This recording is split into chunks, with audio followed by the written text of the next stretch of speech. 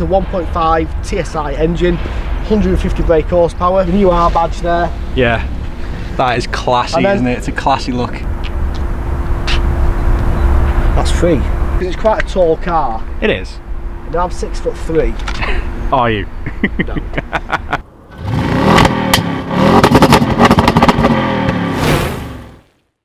Okay, review time.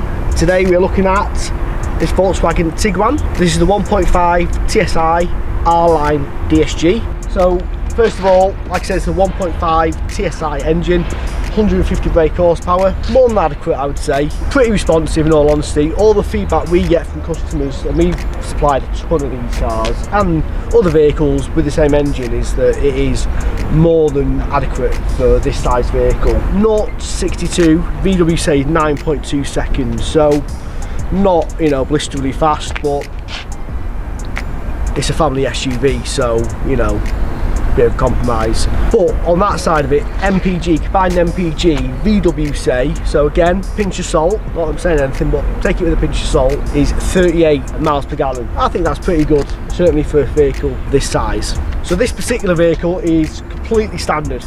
So everything you see on this car basically is free. It comes with the R Line spec as it is, so no additional cost whatsoever. So we'll start with the paint. This is the pure white, as I said, free of charge. There is various metallic option choices, which is £625 for your standard deep black, nightshade blue, and so on. There's a few other different colours. There is one, and I can't, it doesn't quite compute in my head, but you could go for a metallic white called Onyx White, I think it is, how you pronounce it. It's like £1,100.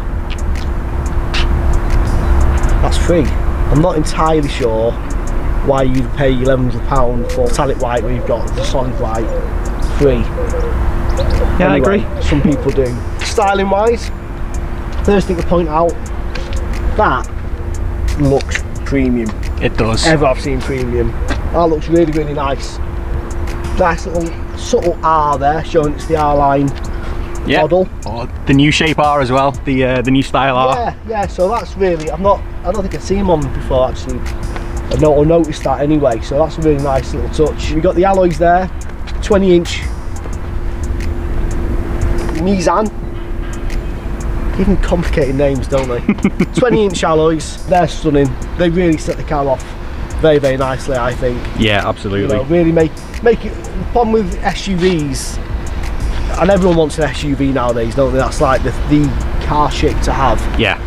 And I can see why it is nice, you know, to sit up higher and stuff like that. But the wheels have got to be on point, because a small set of wheels on a fairly big SUV just doesn't really work, does it? Absolutely. So no. they're very, very nice. What else we got? So privacy glass. Privacy glass. Rear pillars onwards.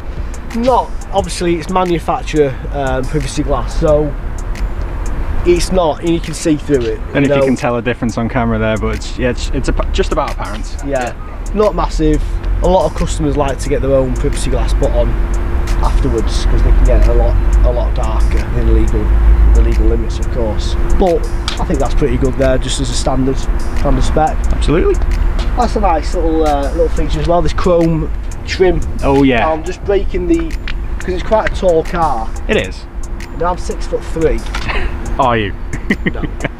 Well, that's quite a tall car, so it kind of just breaks the car up a little bit there, I think. See what you mean? Yeah.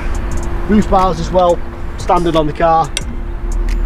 Excellent. It's helpful on a car like this, because you might want to stick on it a bike rack or something else. Yeah. Sort of roof rack on there. So we've got park assist and front and rear parking sensors. Park assist, basically, if you don't know, the car will kind of do a little parallel parks for you. It tends to be an experience of that little feature is you'll use it once when you first get the car, and then realise it's a bit of a gimmick and never use it again.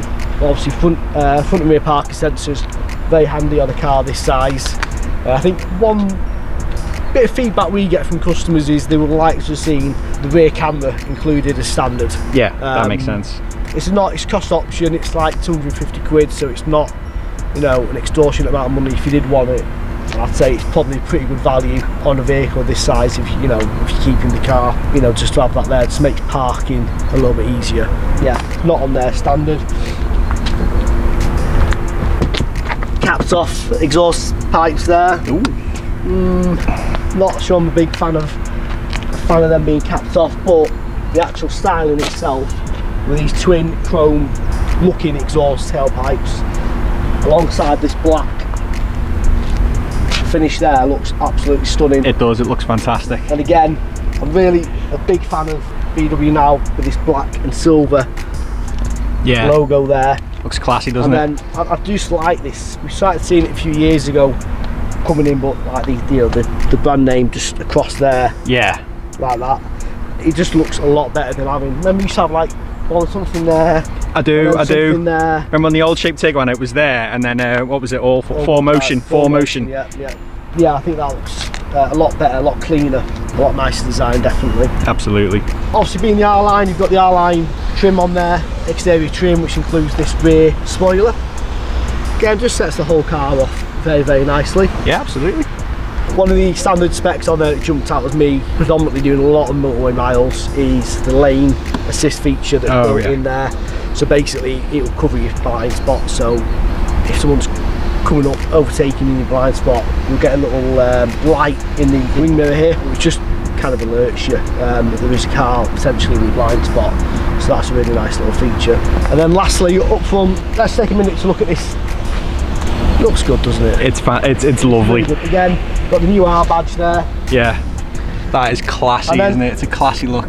There's a lot of detail in this bonnet here. Look at these two. I don't know if that's coming across, but yeah. Hopefully, yeah, two big ridges in there, which really makes the bonnet sort of point in a bit and makes it quite an aggressive front end.